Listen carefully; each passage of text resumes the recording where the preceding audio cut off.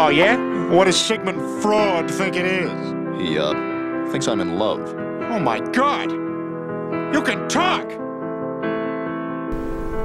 Should I admit that I've made mistakes? I feel grateful to be part of the team. I feel grateful to be alive and living in Los Angeles. And I'm guaranteeing everybody here, next year we're going to win it again. I've made a huge mistake.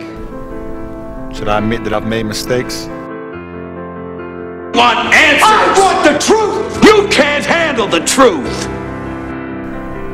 Should I admit that I've made mistakes? LeBron's trying too hard. Nike's trying too hard. They're trying way too hard. First of all, it probably took 3 days to make that commercial, which is just too much. LeBron should have just came out and said, hey, you know what?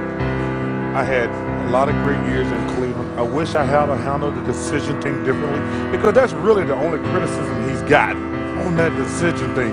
Nobody's mad, LeBron. First of all, nobody, like, he wanted to go, he was a free agent. He can do it, yeah. He can do what he wants to. But the only criticism, which is a very, very criticism, was that silly, and I said, Punk, and I was wrong to say that to LeBron, and I've apologized, but that was James was just silly to sit there and torture us for an hour and something he could have said in 1 minute. You got the last word. And let me tell you something. He should have did not disrespected the Cavaliers. He should have told them in advance.